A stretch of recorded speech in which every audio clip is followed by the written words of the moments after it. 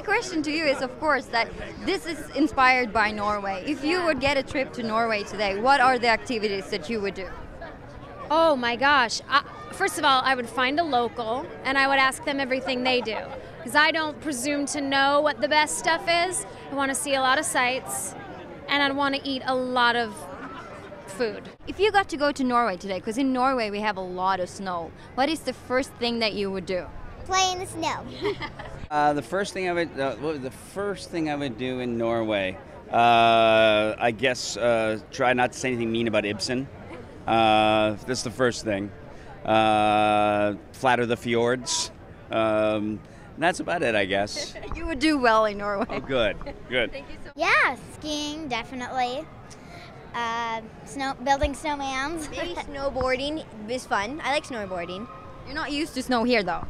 No. Yeah, no. Have you ever been contacted by any Norwegian fans?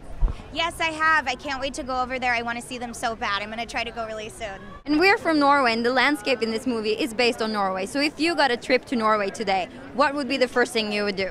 I would come in my snow clothes and I would lie down and I'd make a giant snow angel in the soft, puffy snow. That's what I would do. Did you get fascinated by Norway when you see this movie? Oh yeah, it's stunning. The visuals in this movie and the things we saw throughout the whole process, because the animators did so much research about just the terrain and the outfits, and it's overwhelmingly beautiful. The aesthetic is divine.